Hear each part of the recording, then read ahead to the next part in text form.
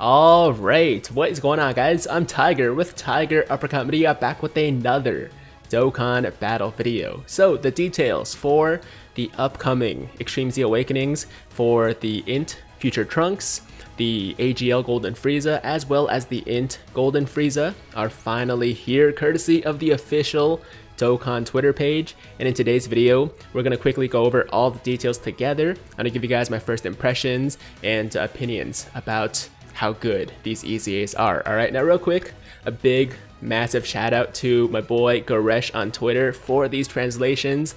None of this would have been possible without him, so thank you very much. And without further ado, let's jump right into it. And we're going to start here with the Future Trunks first, because he of course is the main unit from this batch, the Dokkan Fest unit. And his leader skill is going to be Super Class, Ki plus 3, HP, attack and defense plus 100%. So obviously not the best Super Class leader skill we've seen. It's not as good as like the transforming Goku, for example, but still very good, very versatile. I can see this definitely being very useful for building teams in Battlefield, for example. His super attack causes immense damage and greatly lowers defense, and raises super class allies attack by 30% per one turn. Pretty solid. And his passive is gonna be changes STR key spheres to INT key spheres, attack and defense plus 20% per key sphere obtained. Really high boost right there for each key sphere. And also randomly changes a type of orb to rainbow orbs, excluding STR or INT, if there is a Realm of Gods category enemy, and attacks effective against all types when collecting 7 or more key spheres. So this guy is gonna hit really hard, guys. Alright, now of course you're not always gonna be getting 7 key spheres, but the fact that he's able to of course change STR to INT, and also has the ability to change other types of key spheres to rainbow key spheres if you're facing Realm of Gods enemies, means that in certain situations, he's going to be getting a lot of orbs pretty consistently just based off his own passive. So getting 7 key spheres, especially for this unit, shouldn't be that difficult.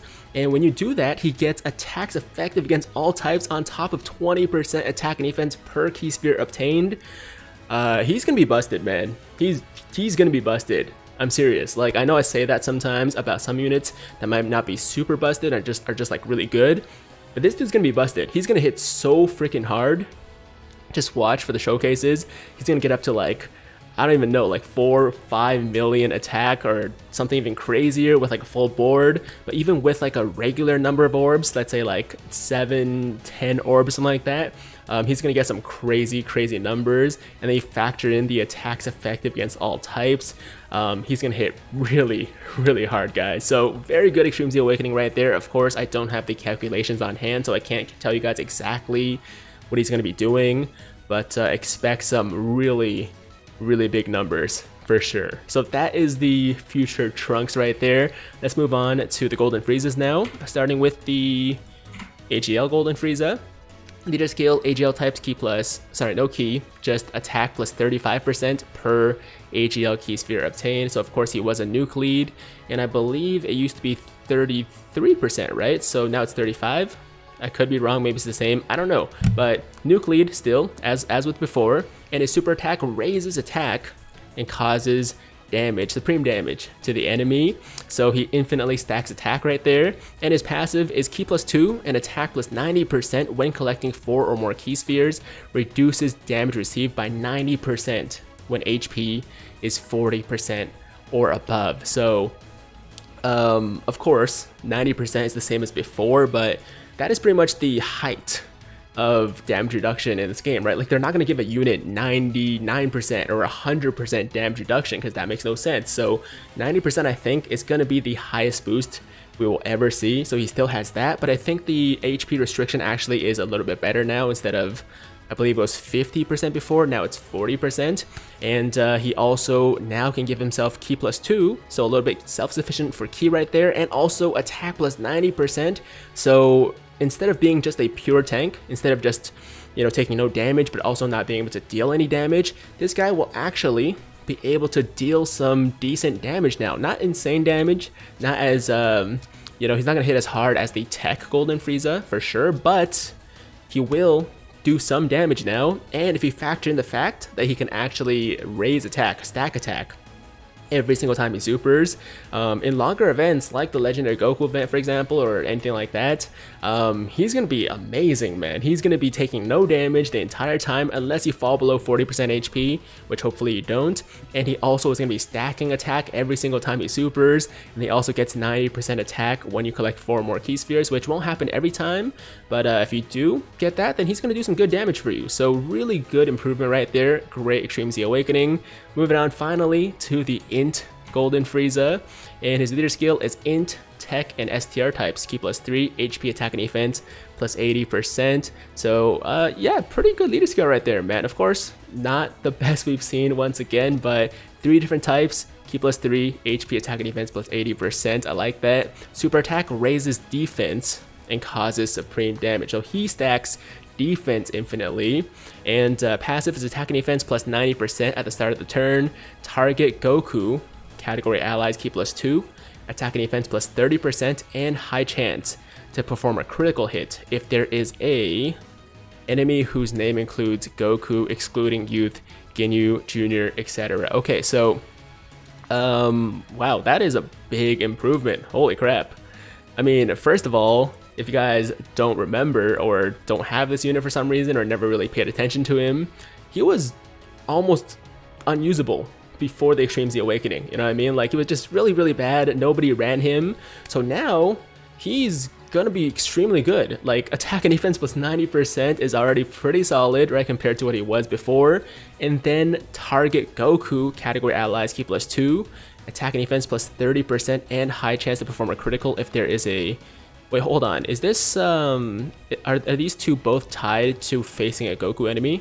Because if that's the case, then he's not as good as he thought, or as I thought, but still good. Still a massive improvement. It's just, I was hoping that the support part would be separate from the critical part, but I think they're both contingent on you facing a Goku, so that's not as good.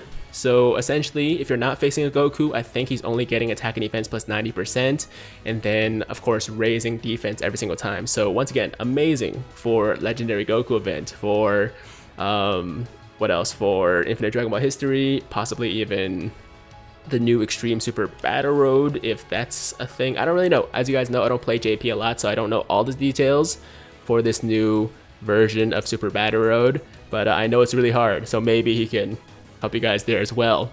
And yeah, there we go. Hold on, did I miss anything for the AGL Golden Frieza? Is there anything else?